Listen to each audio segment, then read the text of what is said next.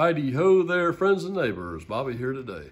Hey folks, today we have our little Ford short block engine here, and I'm going to show you how to use steel stamps to mark your connecting rods before you disassemble the engine, and I'll talk about the importance of it as well.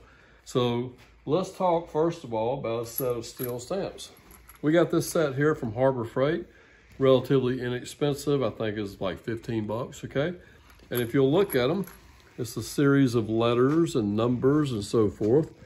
And you can take these and actually smack it with a hammer and leave that impression on the metal that you're working on, okay? So stay tuned and I'll show you how we mark this engine. Okay, folks, with the engine flipped upside down, we're gonna go ahead and mark all four of our connecting rods here. I mean, if you had a 6-cylinder or a V8, it would be the same thing. You'd just be marking 6 or 8 instead of 4. So from the front of the engine, number 1's always closest to the front. So it's 1, 2, 3, and 4. And my stamps here that I have are 1, 2, 3, and 4, and I also have a V here, okay? A V, because I'm gonna use it as an arrow. So let me set these down just a second.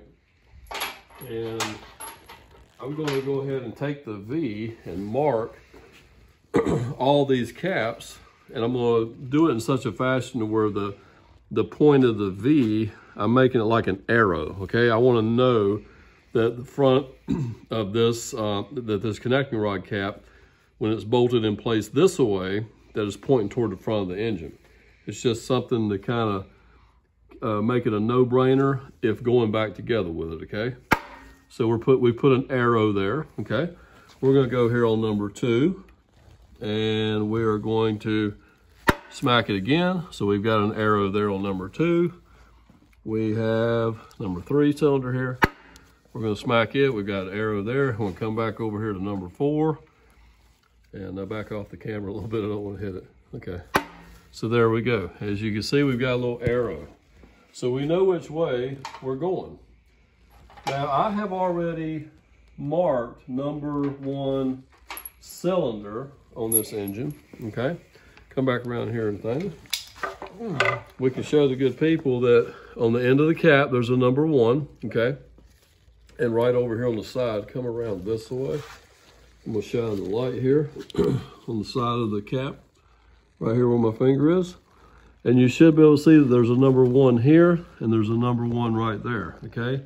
It's very important that the two most important things, you want these connecting rods to go back exactly where they come off the engine, and you definitely want the cap to be turned the correct way, okay?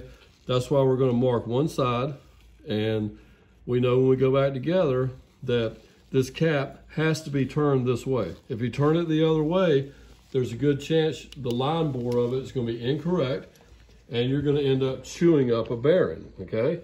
So that's why you want to mark these. So number 1's marked. We got our V for an arrow going toward the front. We got a number 1 on the end here just to have it there to see real easy. And then on this side of it, pick a side. It doesn't really matter. I just like to go in the direction of counting. You know, 1, 2, 3, 4. I see that they're all turned this way. I automatically kind of know which way it goes without even looking at the arrow. So number 1 is marked. Let's spin number 2 around here. Can you see him doing that? Back off just a little bit, Daniel. All right, so number 2 right here, we're actually going to mark, this side of it. So we're gonna go ahead and turn it on around. I'm gonna go ahead and mark the cap and then mark the side of it here. So let me find the number 2 here. And take our hammer. Here's number 2. We're gonna turn it this way. Smack the end of the cap. And I actually probably should have hit that just a little bit harder. Let me try it again. I didn't quite get the hole too. I didn't hold it up there square enough. That looks a little bit better. So let's see if I can do a little bit better here on the side. So as you can see here, Nathaniel, there's a 2 right there. And right there. So let me shine the light so the good people can see that. And as you can see, there's a 2 right there on both sides, so we can read that pretty good. and a 2 on the top here. So we'll move on to cylinder number 3. Let me grab our stamp for that. So here's number 3 right here. Okay, so let's go up top, make sure we got it turned the right way. And let me rotate this engine, and I've just got a ratchet on the end of the engine here. Notice I've already made the V, which you saw me do that a minute ago. Okay, back off just a little bit, Nathaniel. All right, so there's our 3 on the end of the cap. We're gonna come right around here on the side. I'm gonna hold it. I gotta work around this oil pump pipe. We got a stamp there for our 3. And let's see if we can get our hands in here and hold it again. And there we go. Hey, we got it marked on that side as well. Now let me grab number 4. And we'll move on to the final cylinder here.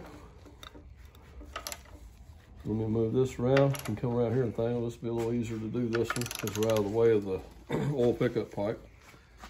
So we got our number 4 here. Let's go ahead and put a 4 on this cap right there. And once again, on the side as well.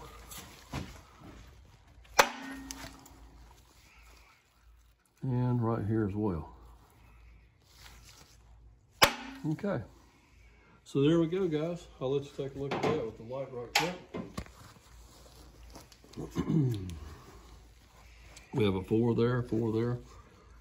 And everything's marked, guys. So now we are, you can bring the camera back up, put it on my face for a minute when we talk to the good people. So that's a very important thing to do when disassembling an engine, getting it ready to go to the machine shop. We're going to send this one and have it magnafluxed. And if there's no cracks in this block, we're probably going to go ahead and bore it and put a set of pistons in it, pistons, rings, bearings, and continue putting our engine back together. So anyway, but anytime you're disassembling an engine, you definitely want to mark all your connecting rods, and you need to mainly know exactly the way the caps go back on. But for balancing purposes, if this engine was ever balanced, everything needs to go back like it was, okay? So your cylinders, 1, 2, 3, and 4, and caps turn the correct way, okay, guys? Just a little helpful tip, and just wanted to show this to you today. Thank you for checking out the video. Don't forget to like, comment, subscribe. Check out our other 2 new channels as well, RJW Financial Coaching and the Personal Body Makeover. And we will see you next time. Have a wonderful day.